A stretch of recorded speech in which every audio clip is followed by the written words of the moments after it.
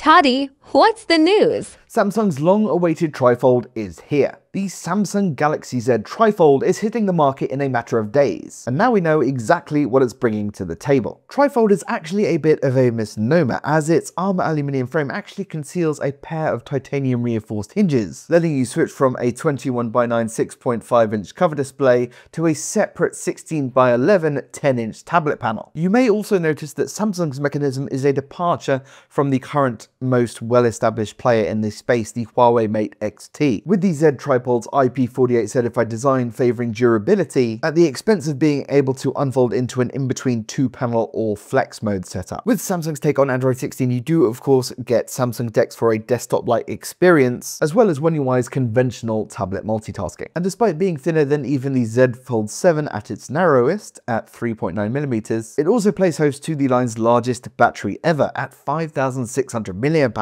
Beyond that, the specs pretty much mirror that of the Z Fold 7, with 45-watt wired charging, the same camera system, 16GB of LPDDR5X RAM, and at least 512GB of UFS 4.1 storage. And likely due to development time, it also arrives on the same Snapdragon 8 Elite for Galaxy chip as the Z Fold 7, and not the newer 8 Elite Gen 5 expected to power the Galaxy S26 series early next year. The Galaxy Z TriFold launches first in South Korea on December 12th, coming in at equivalent to $2,500 US, which is about 40% more than the price of the Z Fold 7 at launch. It's also then slated to come to the likes of Singapore, China, the UAE, and the US, with no mention as yet of availability in Europe or the UK. It's also expected to cost a little more in those regions too, at closer to $3,000. So what do you think? Is Samsung's long-awaited trifold here to shake up the mobile market, or is it nothing more than an overpriced gimmick?